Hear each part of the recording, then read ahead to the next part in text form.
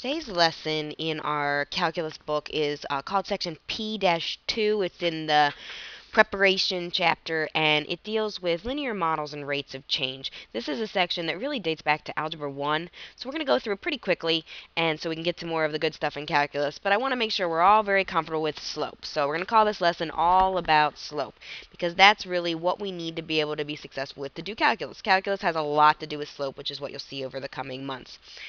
So first, let's talk about slope, and hopefully you all know the symbol that's associated with slope. It is the letter M. I know it seems like a strange choice, but it actually comes from a French origination. There's a French word, monte, meaning to slope or to slant, and not that you'd ever be asked that, but I always think it's an interesting piece of trivia. Our basic definition of slope is that it is rise over run. Meaning, how much do you go up and down? What's your vertical shift divided by how much do you go left or right? What's your horizontal shift?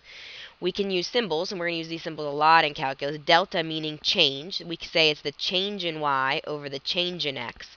And then finally we get to our most basic formula, which is what you learned back in Algebra 1, y minus y over x minus x. It doesn't matter which point you start with. I always write the y sub 2 first, but truly, as long as you pick a point and say, this is the point I'm starting with, and you're consistent with that, you'll get the same answer. You want to make sure that you always do put the x's on the bottom. You have to think, I have to rise before I run. And if you do that correctly, you'll get the correct slope. We have 4 types of slope.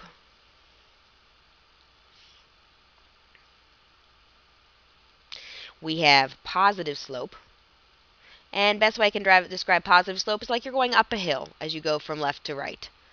It is a diagonal line with a slope that is going up. You have negative slope,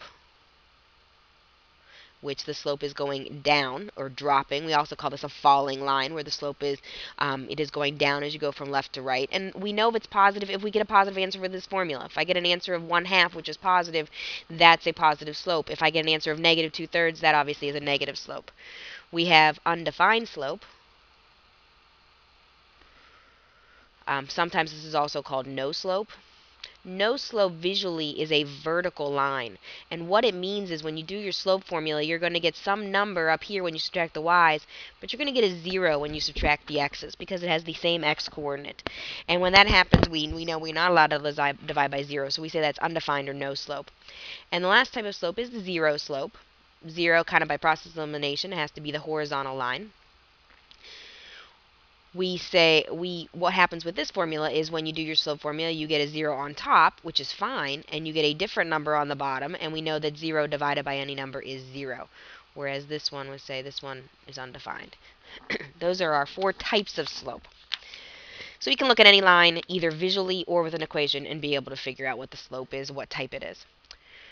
Equations of lines.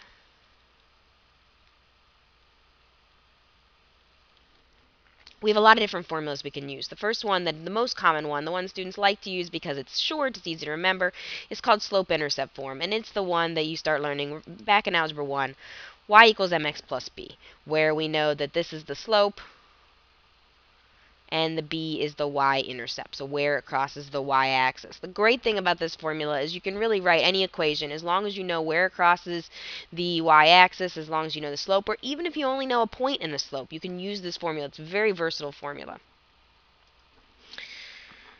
The next one is not necessarily a favorite of students because it's longer, but I still want to explain it to you because it does show up, especially when we get closer to actually looking at AP tests. It's called point slope form. And it's very well named because that's what you use. You use a point, any point, doesn't have to be the y-intercept in a slope. Here's the formula. Hopefully it looks somewhat familiar.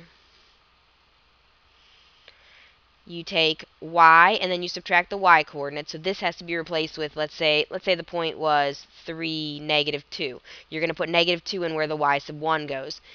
This m is the slope, and this y sub 1 is where you put in the y coordinate. So again, if the point is 3, you're going to put a 3 there. So let's say we have a situation where we know this is a point and we know that my slope is a 1/2. I plug everything in where it belongs, so I'll have y minus -2, so that's going to be y plus 2, equals 1/2 x minus 3. You actually could leave your answer like this if it doesn't specify the form. This is a perfectly acceptable form, although a lot of students think of it as complete. If you really want it to be in slope-intercept form, or if the problem asks you directly to be slope-intercept form, then you have to distribute and move the 2 to the other side, which I know that many of you guys are very comfortable with. Again, we'll write that down. You can distribute and move the 2, and you can get it into a slope-intercept form. Some students prefer to always do slope-intercept form and just say, I'm going to take my m, I'm going to take my x and my y, and then I'm going to solve for b, which is fine, but it is important to be comfortable with each form so you can recognize it. The last form, really the least useful form, is standard form. Standard form is great when you're working with word problems because it's easy to write word problems in standard form. It's not that great when you're talking about either technology or graphing because you can't graph things in standard form in your calculator and you can't look at it very quickly and identify the slope like you can in the other forms. If you want to find the slope, you have to rewrite it.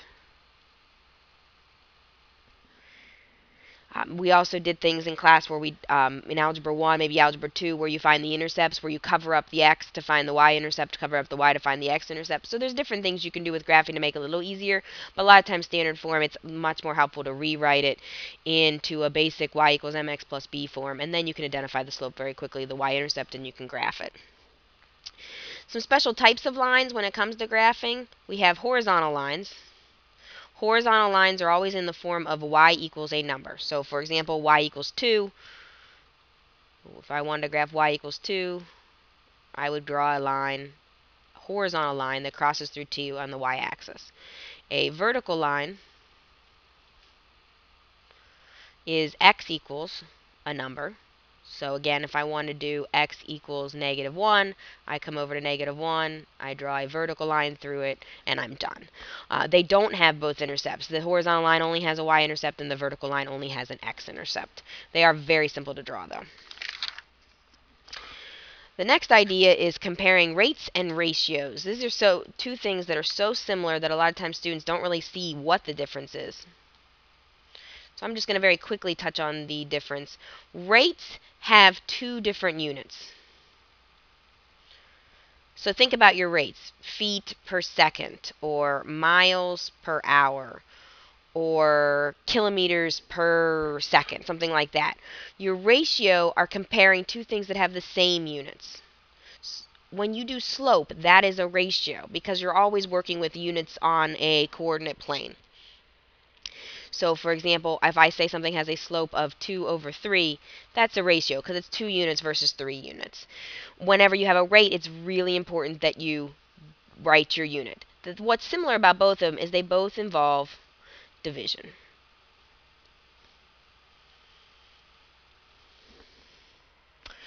The last piece I want to talk about is parallel and perpendicular lines. Since we're talking about slope and we know what's similar with parallel and perpendicular,